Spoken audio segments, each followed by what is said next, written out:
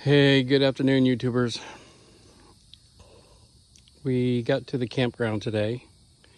First time we had the camper out in a year, actually. Well, I shouldn't say that. We were out in March in it. So we took it out. We're going to start about 4 months on the road.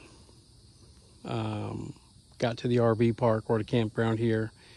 Had a little bit of an issue with the water, with the inlet valve for the city water. And it was leaking kind of like a colander. So we try to repair it, try to change out the gasket. That didn't really work. So I went back to where we stored this RV.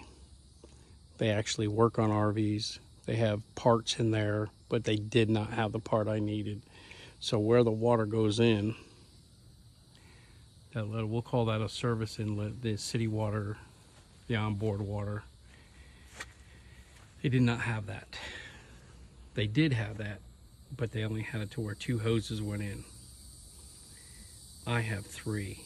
I have the city, the onboard water, and I got a small little hose underneath there. I don't know if you can really see it.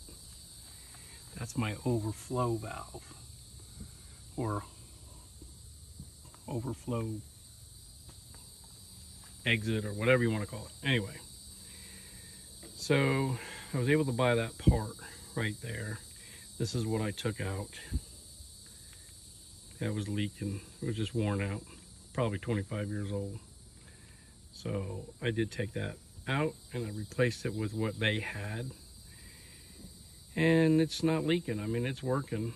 It's not what I want, but we don't have water leaking on the inside, and we don't have it leaking on the outside, and we're squared away right now. So we have hot water, we can shower and everything.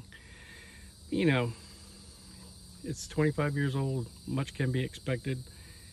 It is what it is. Got the problem solved for now. So it doesn't look the best, but I can close the door after the fact, and you know, we don't look like a bunch of hillbillies out here. But yeah, just a small little problem. That all goes with it, whether it's new or old. You're going to have problems with your RV. So just take it in stride and try to fix it. You guys have a good day. Happy trails.